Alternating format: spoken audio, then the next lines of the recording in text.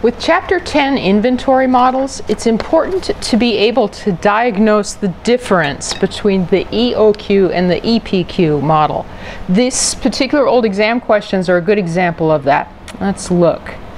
The Happy Postage Company sells pre-stamped envelopes. Okay, that's interesting. The demand for pre-stamped envelopes is always 60 a day. Oh yeah, you always need a bunch of parameters to plug into those inventory management formulas, so it helps to start collecting them early. Lowercase d is daily demand, and there's always 200 working days in their year. Okay, it costs Happy Postage Company $100 to set, wait a minute, $100 to, I'm looking at that word, set up. Production, perfect, that's that capital S. The fixed cost of an order. It wants, each time it wants to make a batch of pre-stamped envelopes. Okay, the Happy Postage Company can produce 150 pre-stamped envelopes in a working day. That's lowercase p. Good, good, good. I'm finding a lot of stuff here. And it costs the company 80 cents to keep one pre-stamped envelope in inventory for 1 year. That sounds odd, but it's absolutely perfect. That is capital H, the cost of holding one unit in inventory for 1 year. Now, why am I collecting these things? Because I am sure that the questions that follow are going to require the application of some formulas. Oh, wait a minute, which formulas? I said at the beginning it's important to know the difference between EOQ and EPQ. If your scenario, oh, this looks like inventory management, has any mention of how fast you produce, notice that here, a lowercase p, we are, oh, wait a minute, it said it in this particular scenario. We are in EPQ territory. We need the EPQ formula. Now, it said it in this particular scenario. It doesn't have to say that, okay? Because it's simple. If it says something about how fast you can produce, it has to be EPQ. Otherwise, default, it has to be EOQ. Oh, all right. Now, wait a minute. What is it we're supposed to answer? How many pre-stamped envelopes does the Happy Postage Company produce each time it sets up to produce pre-stamped envelopes? They said they're using the EPQ formula, so this is just a question asking us to fill out that formula. Oh, right, that formula. How did the EPQ formula read, the economic production quantity? Well, let's see. It's the square root of 2 times D times S divided by H, except, oh, wait a minute, with the EPQ there's more. That's multiplied by the square root of P divided by P minus D. So, all right, now, here, maybe I can get it where, right, all I need to do is now fill this out because I collected, right, everything that we need. And so, okay, EPQ equals the square root of 2 times, now wait a minute, I didn't get very far with the formula, although I thought I had all the pieces. And if you try to work these, which is good, before you watch the video and you got stuck on this one, this might be the reason. Now, capital D in Chapter 10, all those formulas, capital D is always annual demand. How many do you need in a year? How many are demanded in a year? This D is daily. So, all right, well, how many did they say they needed in a year? They didn't say. Oh, no, but I figured we were going to use that information right there for something. There's 200 working days. Okay, 60 times 200, that right there would be how much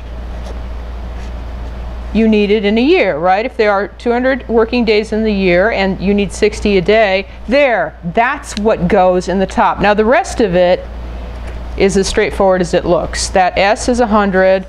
Divided by the H we were just remarking is 0.8, and then over here, right, the P is 150, 150 minus, this is what we need the 60 for, daily demand. There's all the numbers where they need to go. Okay, I did that and I got right in here that this was something like 107 or 1,732.051 on my calculator. Oh, wait a minute.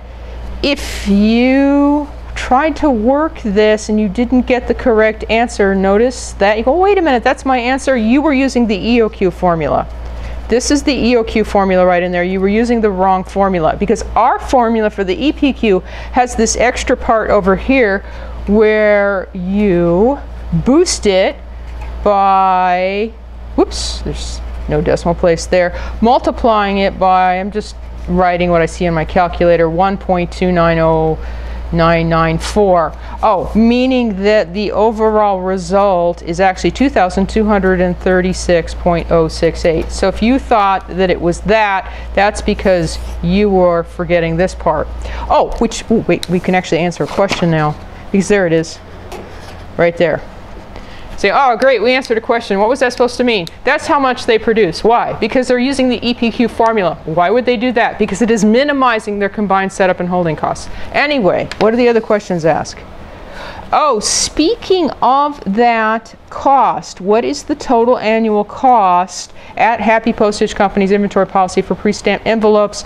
This is the EPQ formula, and its companion is the total cost formula that's appropriate for the EPQ environment. That is D divided by Q times S plus Q times P minus lowercase d divided by 2P times H. Oh yeah, this is just another formula we have to fill out. Okay, fill it out. Oh, wait a minute, capital D again. If you had trouble with this one, remember it's not the 60, it's 60 times 200. The Q, we're evaluating this policy. Let's make these pre-stamped envelopes 2,236 at a time, so that's what goes here. Times 100 plus Q again, we have decided is 2,236. Okay, and then just the 150 minus the 60 times 2 times 150. All of this times 0.8, right? So on my calculator I get 536.67 plus 536.64. I am rounding a bit. Oh, okay, wait a minute, but we want to know the overall result, which is $1,073 and some messy decimal places, of which, there it is. They were just talking in round dollars, $1,073. Now, depending on whether you're doing it in Excel or on your calculator, whether you're storing it in memory or writing it down and then putting it back in, you may get slightly different decimal places. That's okay, it's known as numerical instability. But you should still see this condition that's now pretty visible, and it's a good check on your math. This is 1/2 of the formula. It's this half right here. That is the total annual ordering costs. I can tell because the ordering cost is embedded in it. This is this half of the formula. That is the total annual holding costs. It is not a coincidence that these two things balance or match. Now the decimal places will mess with it a little bit, and that's because we had to do some rounding for the actual Q, but that's not a coincidence. Both the EOQ and the EPQ, when you find that order size and you use it, it's finding the order size that the ordering costs and the holding costs balance. So if you're asked then to assess the total cost of that policy, you should see that in your scratch work. You should see them come out to be at least very, very similar, which they did here. Oh, all right. Now, what else did they ask? How many times a year does the Happy Postage Company produce pre-stamped envelopes? Well, that's easy. That's just the total demand over the course of the year divided by their batch size, which is actually right in here, right? Which is why the answer is that, because the ordering cost is that times 100. Anyway, there, answered. Okay, now the rest of these are not about how much to order, they're about when to order. These remaining three are reorder point formulas. Let's look. Lead time for some stock keeping unit is always 4 days. Okay, let me start taking inventory here again. And demand for that stock keeping unit is 40 per day. Ooh, another little lowercase d. What is the reorder point for this stock keeping unit? Oh, that's easy.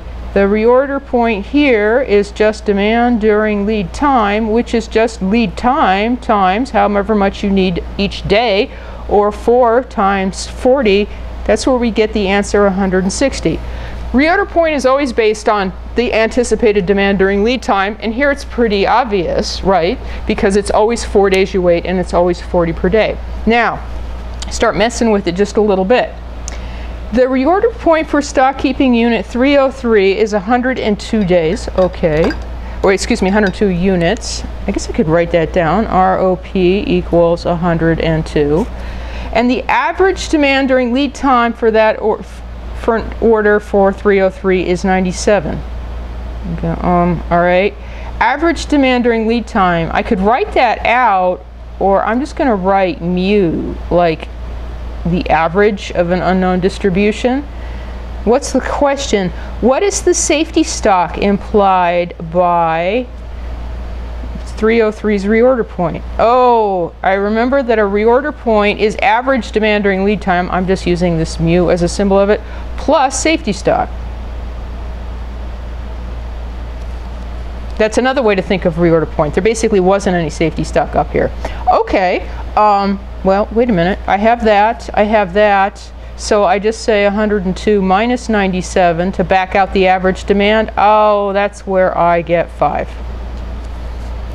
Right, a reorder point, the safety stock implied in any policy is how much greater is your reorder point versus the average amount you usually need while you wait for an order. Oh, okay. Now, last one. A certain company reorders envelopes when its stock drops to 12 boxes. I'm kind of running out of room for scratch work here, so let me just get some scratch paper again, because I was just told the reorder point. I mean, that's the reorder point. Okay. Although demand for envelopes during lead time is normally distributed with a mean of 10 and a standard deviation of 3. So I was given a picture. I always draw a picture. This is demand during lead time.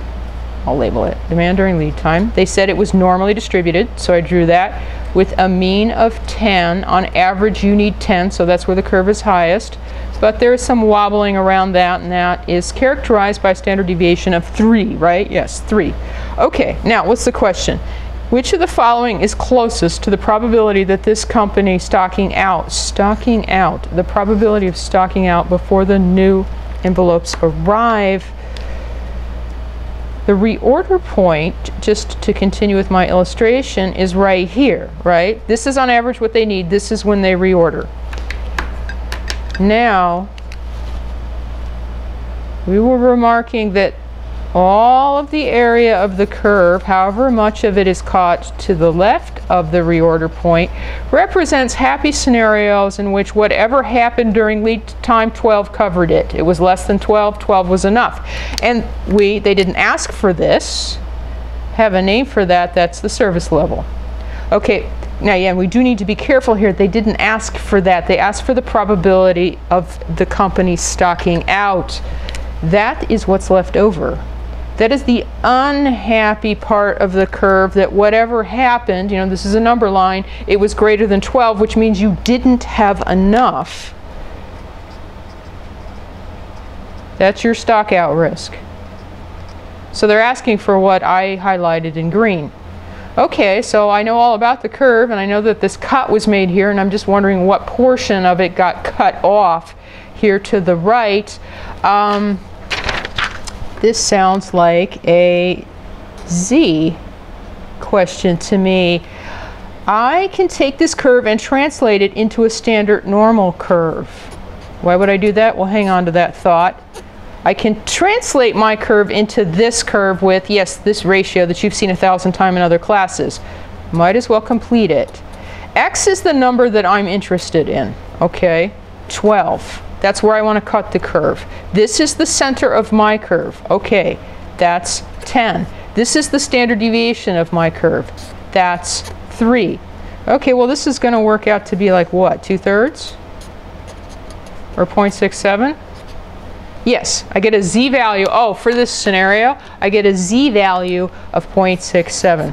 What am I going to do with that? I'm going to take it to the Z table.